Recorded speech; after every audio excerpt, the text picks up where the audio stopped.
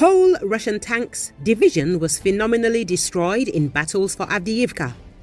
The Kremlin lost almost an entire mechanized division of tanks, 214 vehicles, in an attempt to capture several square miles of destroyed and depopulated Avdiivka. This number is a tenth of the tanks that are now fighting on the territory of Ukraine.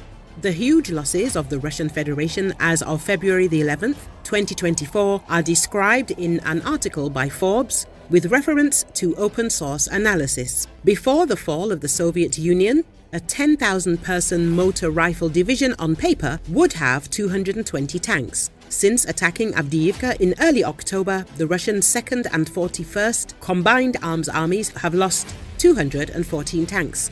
Mostly T-72 and T-80, but also a few high-end T-90s.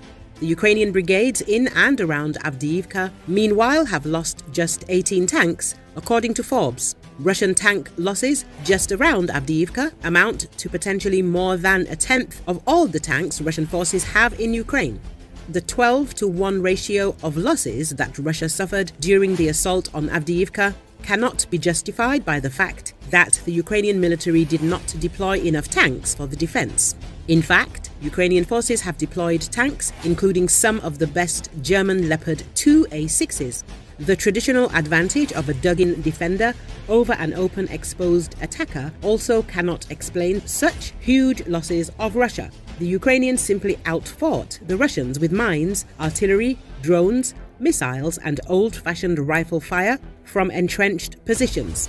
And they did it despite gradually running out of ammunition after Republicans withheld US aid to Ukraine, the newspaper writes.